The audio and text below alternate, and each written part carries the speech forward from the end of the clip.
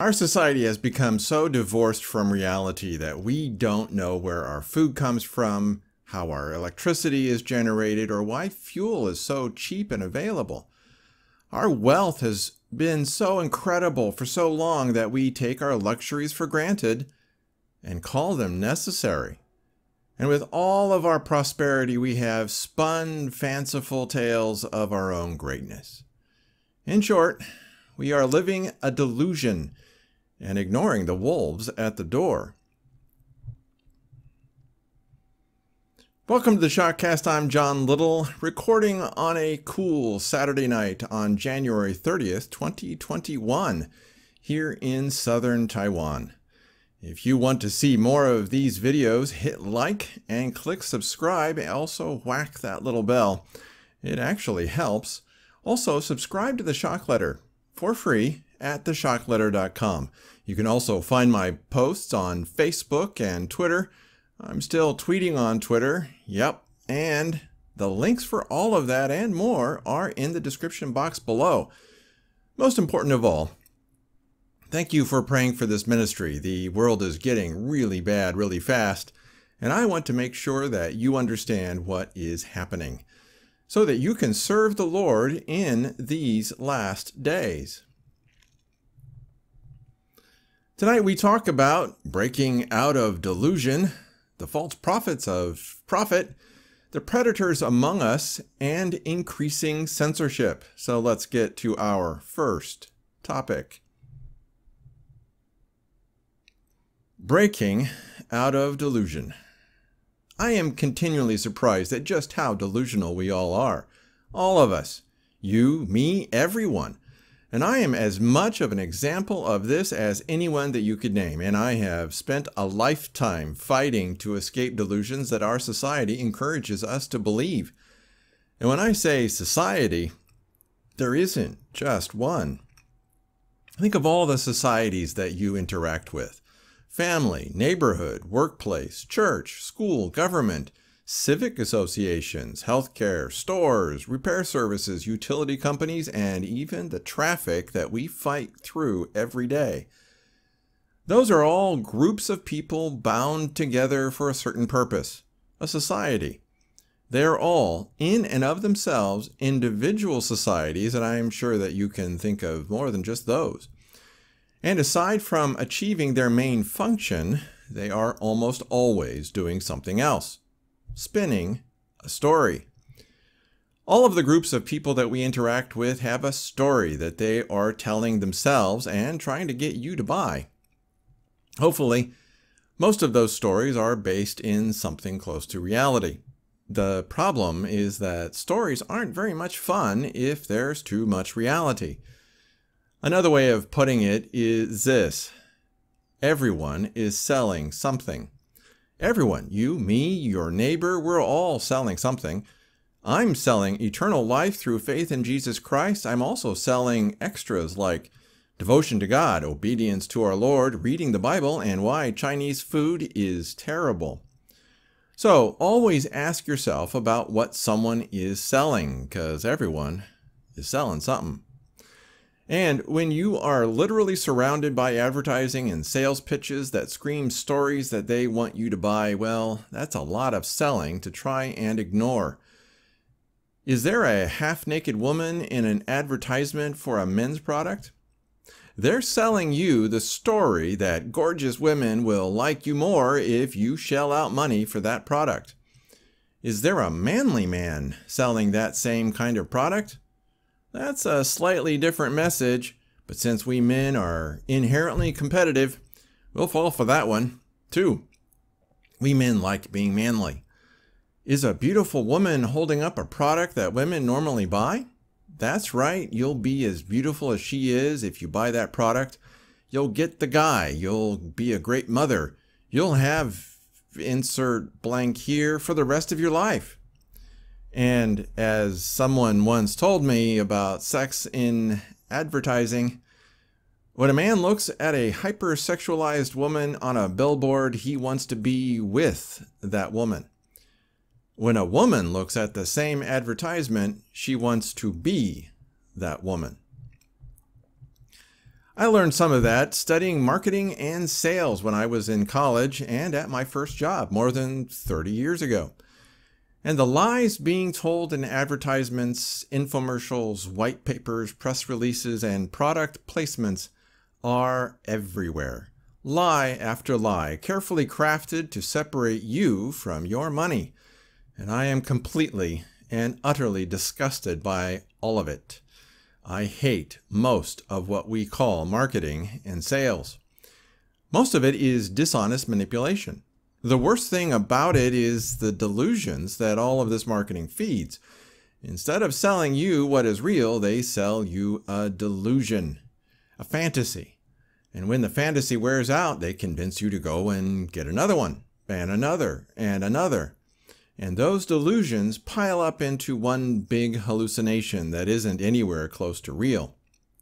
That toothpaste won't make you happy. That new car won't make your life better. That new smartphone won't make you special. Beautifying the outside won't fix the ugly that's inside. All of that storytelling and manipulation has created a society that is completely divorced from reality. And that unreality is reflected in an entertainment industry selling sex without consequences. And along with their hypersexualized message comes all kinds of lies about God, family, government, relationships, and morality. Worse, we are paying them to give us these delusions. It's obscene. No, actually it's worse than that. It's idolatry. So stop giving them money. Stop supporting the industry responsible for deceiving the world. Stop investing in the idolatry that's killing you. And now that you are doing that, how do you break out of the delusions that you are afflicted with? That's a hard one. I've had some pretty brutal awakenings over the past few decades, and I shudder to think about any others that might be in my future. I would like to think that I'm done with having my world turned upside down, but I doubt it. But there's one phrase that has always stood me in good stead. Prove it. That's right, those two words, prove it. And if you can't, don't expect me to believe you. And you need a lot more than circumstantial evidence, dubious eyewitnesses, and moral authority. If you want me to believe something, you'd better show me how it works in a way that makes sense. Otherwise, forget it. There are downsides to that. You'll make a lot of people mad at you. You'll get frown lines and disgust wrinkles. You'll probably get depressed, but you will see a lot more clearly. And right now, you really need to see as clearly as you possibly can. But there's a lot more to this whole prove it way of life. If you don't have something to compare it to, it's hard to know how wrong something is. I once asked a bunch of college students in one of my classes about evil. I had thought that surely they would understand what evil was, but they were literally clueless. When I listed the most infamous mass murderers of this world and asked them if any of those people were evil, they just gave me a blank look. And when I asked them to mention something that was evil, they couldn't. They literally did not know what evil was. They couldn't even tell me what was bad.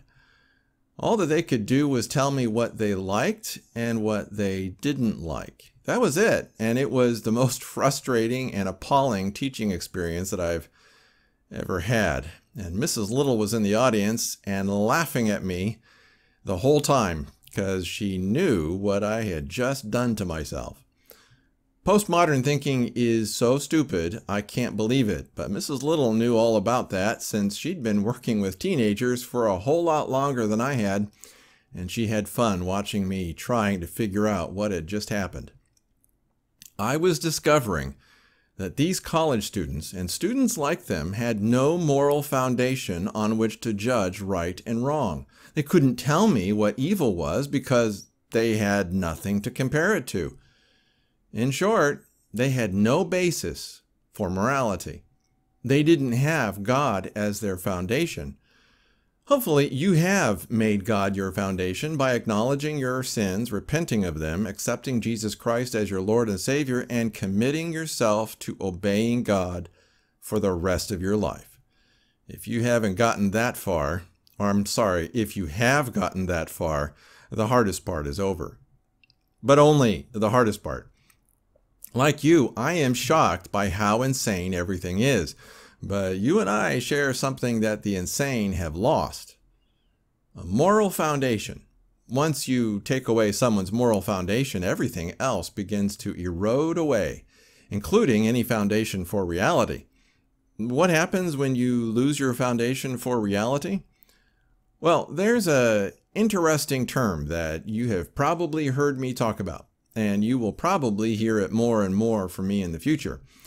Cognitive dissonance.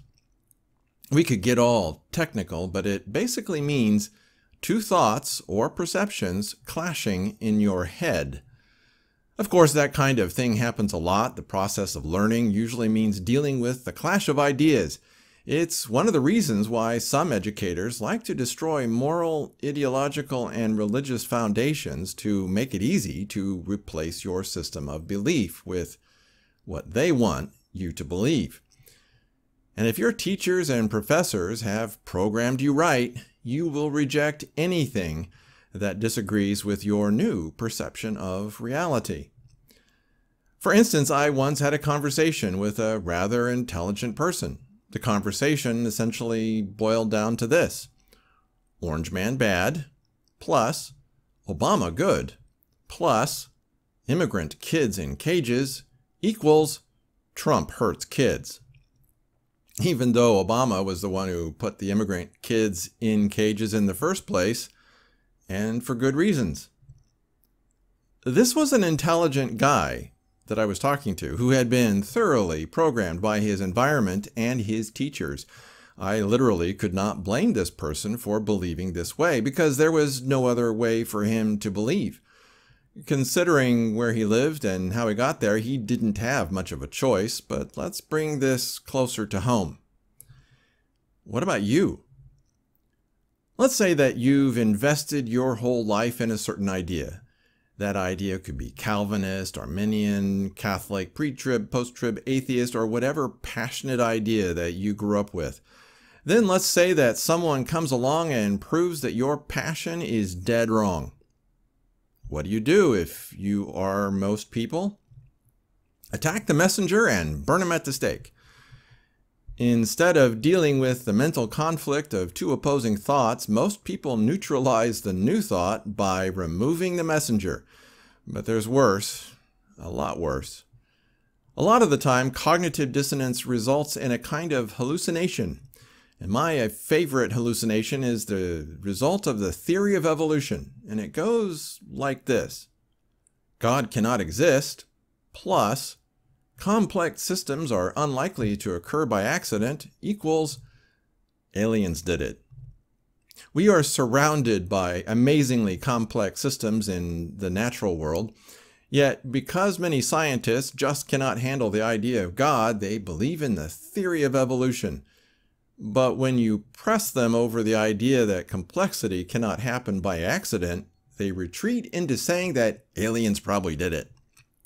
The belief in aliens is pure cognitive dissonance.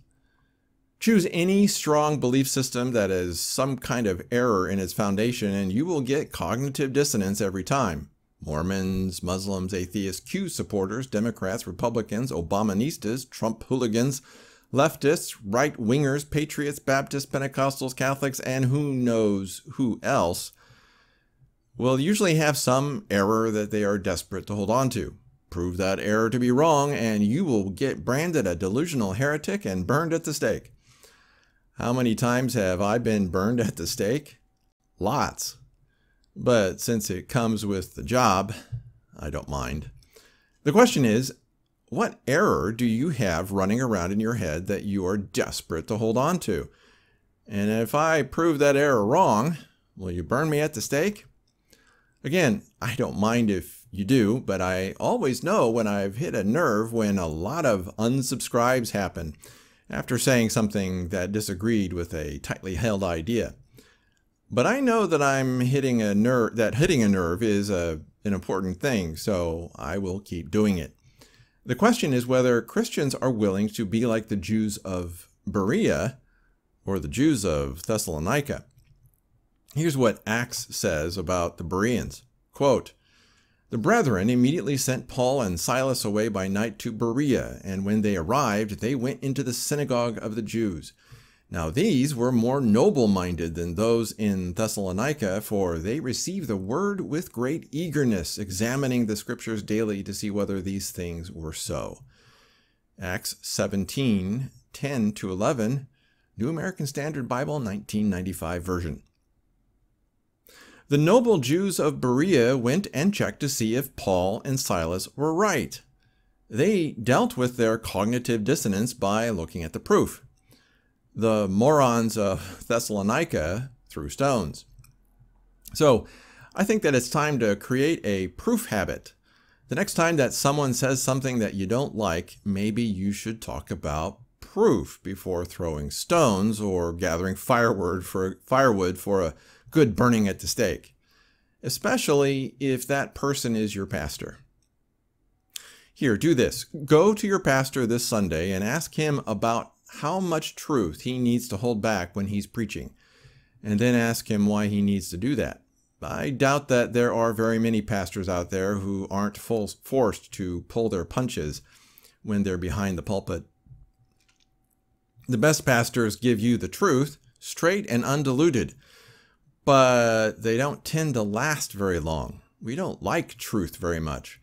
Truth doesn't make us feel very good about ourselves, so we tend to hold back on our tithes if our pastor makes us feel bad about the sins that we love the most.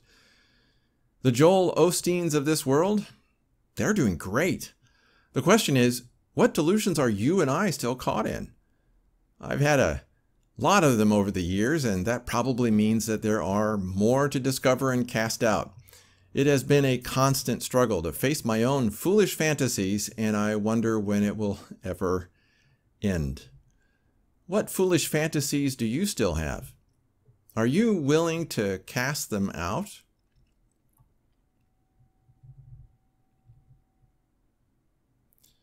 The false prophets of Prophet Redux. Last week I did a short segment on false prophets, and a reader sent in a video on that same topic. It's a good one, so I think that you might want to give it a listen. It's from What Do You Mean, the What Do You Mean channel, and here's a short clip. It's been about a week now since Joe Biden was inaugurated into office, and those that claim that God showed them that Trump would be in office by January 20th, or that Biden wouldn't get into office, or that Trump would have 8 consecutive years in office, and so on, have all been exposed for, at least in part, being mistaken. Now, for those of us that are actively talking to non-believers regularly about the truth of Christianity, the failed prophecies actually worked as an enemy against our witness, as news of the failed prophecies flooded the headlines and the internet. Michael Brown even told the story about how one young man posted online that he's been telling his family, none of who were believers, that Trump would be reelected based on the words of the prophets. He thought it would glorify the Lord when Trump was miraculously inaugurated. Now he says he doesn't think he can ever talk to them about the Lord again. So without a doubt, damage has been done. That's from How False Prophesiers Get You. That was a lot more in-depth than my own drive-by shooting version. Very good thoughts and excellent insight, and having Kenneth Copeland wave his finger at us with that devil grimace of his. I'm sorry, but Kenny Copeland ain't no Christian. Just saying. Again, I believe that anyone who got a prophecy wrong should never, ever be trusted to give another prophecy. If a person has proven that he or she cannot tell the difference between their own thoughts and the words of God, they cannot be trusted to ever do that again. It doesn't mean that they aren't saved. It just means that you shouldn't believe any prophecy that they make. The predators among us. Another reader sent me a video, and it reinforced my mind about all the reasons why God must destroy us. Here's a little bit of that video. My name is John Paul Rice, for the people watching that may not know who I am. My friends know me. I'm an independent film producer. I've been in Hollywood for about 20 years. I started my film career in Remember the Titans, worked at Senator International, later Mandate Pictures, under the producers who did Juno, The Grudge, Harold and Kumar, Stranger Than Fiction, and eventually The Hunger Games when they went back into Lionsgate. The reason I wanted to talk to everybody here today is because over the course of the last week or two, we have found out without notification that Amazon.com, for which we have 6 of our movies on there, our film A Child's Voice, which has been on there for over a year and a half in the UK, the United States, and now 70 other countries, was suddenly, without notification, removed entirely from their platform.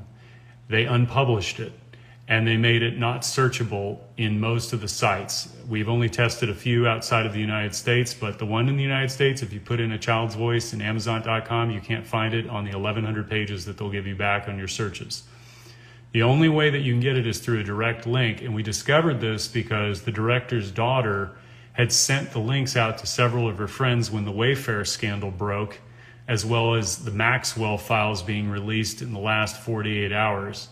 And Amazon came back to us. They gave us a very standard corporate non-committal response that said, we make a lot of changes, we do this and that and the other, we judge things based on performance, but they couldn't give us a very specific answer. And we all know what the answer is. What our movie did before Epstein was known about in the public, and before Maxwell was known about in the public, is we found a network of pedophiles among a global network of people who were selling kids back and forth to each other, trading them like candy. It goes right in through Hollywood. If you look at the Daily Beast article, you'll see that Jeffrey Epstein had a pipeline right into Hollywood through Harvey Weinstein. That was last year. I've done a lot of deep dives and research into this, and there is a very satanic element to it, for which we incorporated it into our movie. When the Me Too movement started in 2017, I reached out to several of my female actress friends who were prominent in LA. You would know them by name. Many of them you would know by just their look, because you go, oh, that was her in that movie or that movie. And I said, well, what about the children? What about the children? And the response was, we know. But they were silent on it. And it destroyed me, because it destroyed my illusion of what rights, human rights were, children's rights were. This is a child abuse system that we have been living in for a very long time, and it's been allowed to go on. And I will not be silent about this, because it affects every single one of us. The people on television who smile at you, who tell you stories, who give you news, are the ones who hide all of this from us. They are not talking about the real issues. They are distracting you with division issues. This is a unification issue. When the Maxwell files came out 48 hours ago, I went on MSNBC, I went on CNN.com, and I looked at every single one of their headlines, and there was no mention of it whatsoever. They were talking about John Lewis's funeral. They were talking about Obama versus Trump, all of the bullshit that you and I hear every single day. And it doesn't matter what side of the political equation you're on this. This is a child issue. This is a human issue. This is not a political issue. It has nothing to do with left versus right, Democrat versus Republican, liberal versus conservative, or anything you are or you identify with as in between. We are faced with a crisis of consciousness among the leadership of our banking institutions, of our media corporations, of the Hollywood entertainment industry, of the music industry. This is not about a bunch of young women who were having sex with older men and make it about a bunch of perverts. They raped and tortured these girls against their own free will, no matter whether they paid them or not. If you read the articles and you listen to what Ghislaine Maxwell said about the girls that she picked up in West Palm Beach's trailer parks, she was asked, what about the young girls? What are we going to do to them? What's going to happen to them? She said, they are trash, they are nothing. That's a direct quote from the New Yorker.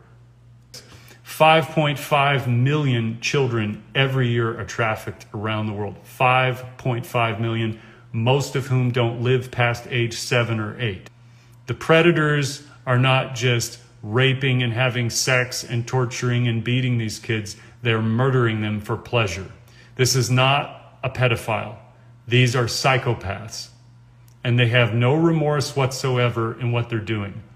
They have a pipeline of kids going from Haiti all the way to the Vatican on boats. And if you had told me this 3 years ago, I would have said, you're crazy. I thought, that's too far. No, no, no, no.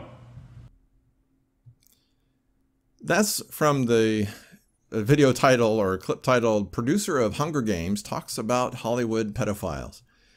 The guy in that video is named John Paul Rice, and he's not a Christian, nor is he a fringe conspiracy maniac. He isn't trying to get you to believe in ancient aliens, Nazis under the ice, or Bigfoot. This isn't about the Illuminati, the CFR, or Hillary Clinton's taste in clothing. It's about one thing: protecting children. He's also doing a little evangelism for his own personal beliefs, but everybody does that, and it's beside the point. Precious children are being abused, raped, and murdered by the elite of our society. And those elites who are not raping and murdering kids are covering up the fact that it's happening. And there are enough people crying out against these atrocities that you would think that something would be done about this. But they're being ignored. Why? Because paying attention to this would pop the fantasy bubble that we are all living in.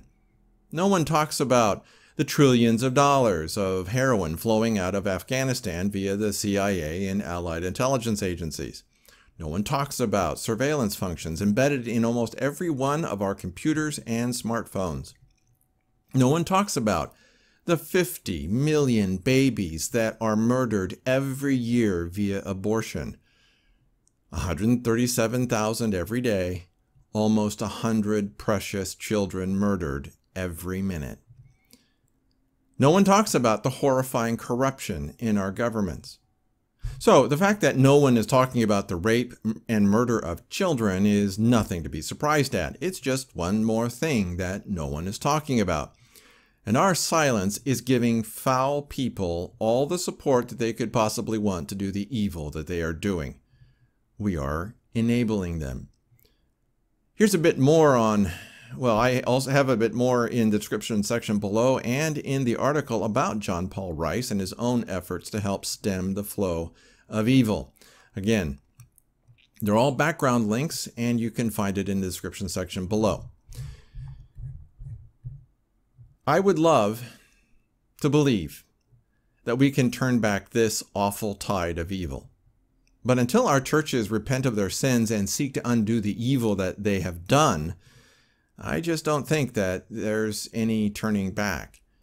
There are things that we can do individually, but expecting complacent Christians to stand up as a group and do something is a hopeless waste of time. But don't let my pessimism stop you from doing something. If God puts it on your heart to try and rescue kids that are being abused, raped, and murdered, get going and do it. And the place to start is always with your own church and the community around it.